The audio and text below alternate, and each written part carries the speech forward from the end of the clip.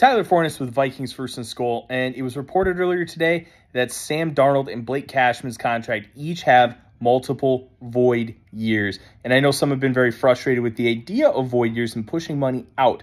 Here's the reality.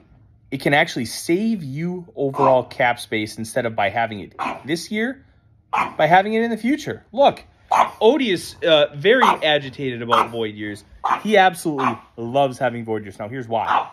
Luke Braun of Locked On Vikings pointed this out on Twitter earlier on Sunday, that essentially the same amount of money costs only a 9% of the cap over the course of 3 years, then it would be 12% of the cap this year because of the cap's rising tide. Now, it allows you to sign more guys now and be able to focus on having more guys down the line. And look, Odie is very excited, and so is Elsie. Void years, they're just the norm. It's time to get used to it. Tune in to Vikings First and SKOL for more.